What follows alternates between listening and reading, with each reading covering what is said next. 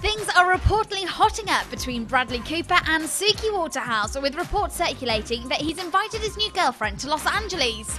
The Hangover actor has a reputation as Hollywood's notorious ladies' man, but has apparently been smitten with a blonde beauty since they were spotted leaving the Elle Style Awards together back in February. Bradley's been texting Suki every day since they met, a source revealed to Radar Online. He wants her to come to Los Angeles and visit him. He's intrigued by her and she's very interested in him. Suki Waterhouse was dating musician Miles Kane at the beginning of the year.